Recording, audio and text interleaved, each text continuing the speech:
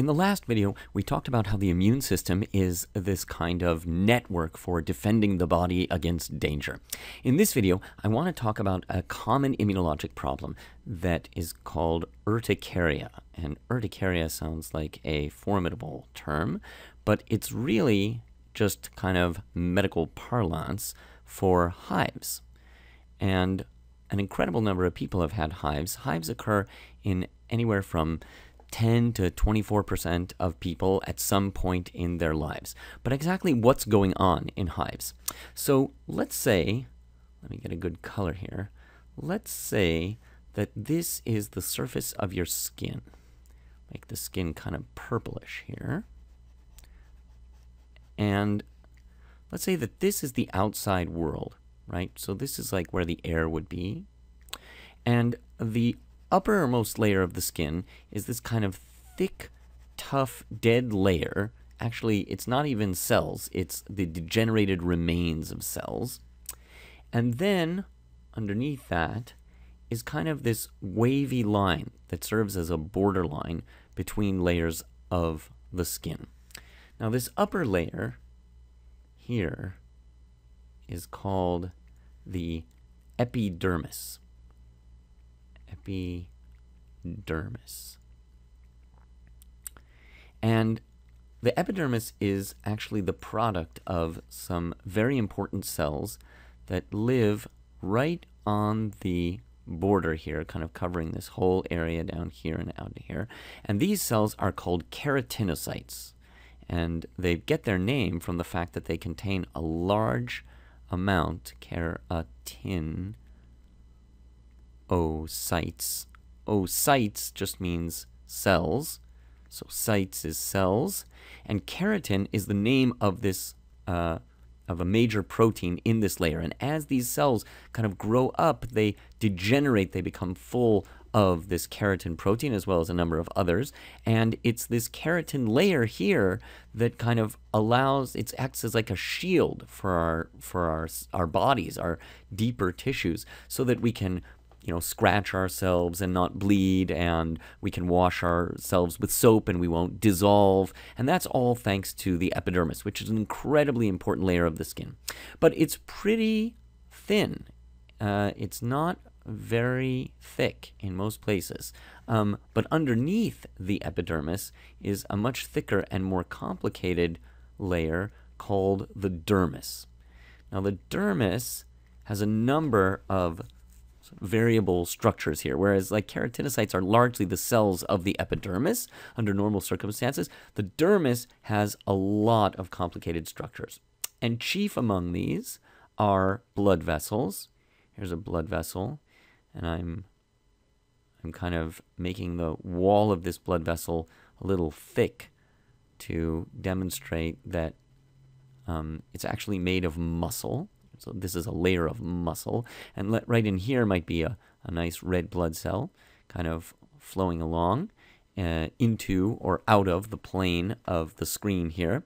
So this is like a tube cut in cross section, and blood is flowing through the skin here. And then in addition, there are nerves. We'll use a different color for the nerves here.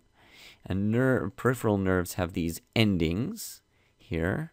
This long part is called the axon, and then there are kind of these nerve terminals, and these terminals have special sensory structures for determining, what's going on in terms of temperature and pressure and a whole bunch of other stimuli. And what's important for our purposes is the presence in this, oftentimes in the space between the nerve endings and the wall of the blood vessel. There's this very important cell that is part of the immune system, and it loves to live in between the wall of the blood vessel and the nerve endings here. And this cell has as one of its main characteristics the presence of an enormous number of purple kind of, let's see if I can fill this in here, purple dots. I don't know if this is easily visible, but the whole cell is full of these many, many purple dots to the degree where the cell looks just like a bag of purple dots. And this cell is called the mast cell. Let me draw that down there. This is the mast cell, M-A-S-T, like the mast of a ship. That's what it looks like, but in fact, it was named after the German word Mastzellen, which means kind of stuffed full. Now, what's up with these purple dots? Well, it turns out that these purple dots are actually little packets of chemicals, and they're called granules. Granules. And you can think of the granules, each one of these many purple dots like this. The granules, this cell is stuffed full of them, and they're kind of like water balloons. They're like little bags of chemicals. And the mast cell is able to synthesize a great number of chemicals, scores and scores of different chemicals. The most notorious of them being histamine. And you've probably seen or maybe even taken medications that are antihistamines, and that's relevant to treatment of urticaria or hives, because hives, as we'll see in a minute, are intimately related to mast cell chemicals. So what happens in hives? The mast cell, by the way, is one of the many cells of the immune system. It lives in the skin, but it doesn't start off life in the skin. It comes from the bone marrow, and it gets out of the circulation, and then it kind of takes up residence in the skin.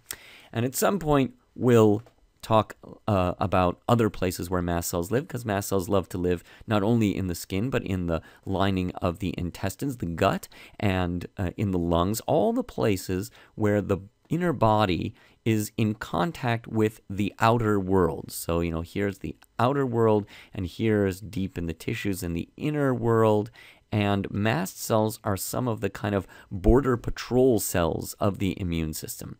Well, what happens is that better choose a new color here, either there is some external trigger, I'll draw this lightning bolt here, that hits the mast cell, or there can sometimes actually be an internal trigger. And when one of these triggers, either an external trigger or an internal trigger, turns on the mast cell and kind of activates the mast cell, let's choose a better color here. One of the things the mast cell does is it dumps out these granules. It also does a number of other things. It can synthesize other chemicals that are not already stored in these little granule packets, but it definitely does that. And that has at least 3 effects. The first effect is that chemicals like histamine tell this muscular wall of the blood vessel, like the artery, to relax. And when that happens, the fluid that the blood swims in kind of leaks out of these holes. And there's leakage of fluid. You're not actually bleeding into the skin because the red blood cells are too big to fit out. They cannot get out. But the fluid that they swim in starts to leak out of these holes, and that makes the tissue kind of swell up. The second thing that happens is that the chemicals like histamine tell the nerve endings to send a signal to our brain that we interpret as itching. Itching. And these things are all happening at the same time. Itching. So itchy. So it also occurs that there are kind of blood vessels here right at the border, the junction between the dermis and the epidermis.